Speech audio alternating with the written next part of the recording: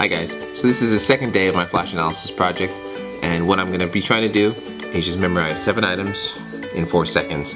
Hopefully I can do it. I have a really big headache and I'm really tired, but I'm not going to make excuses. It's time to get to work. Okay. So she's going to start the timer and then release the contents of the box. Okay, look up. Doing your markets up there. On your mark, get set, go.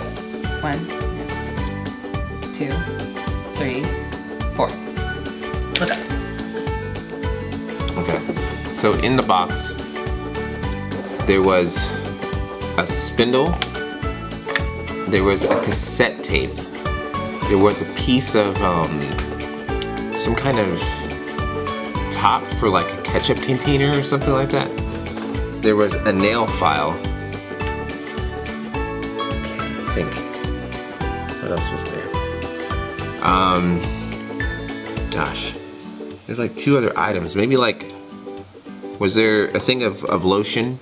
I think there's a thing of lotion in there. And yes, this is one more. I know that there's one more and I'm missing it. I don't know what the last thing was.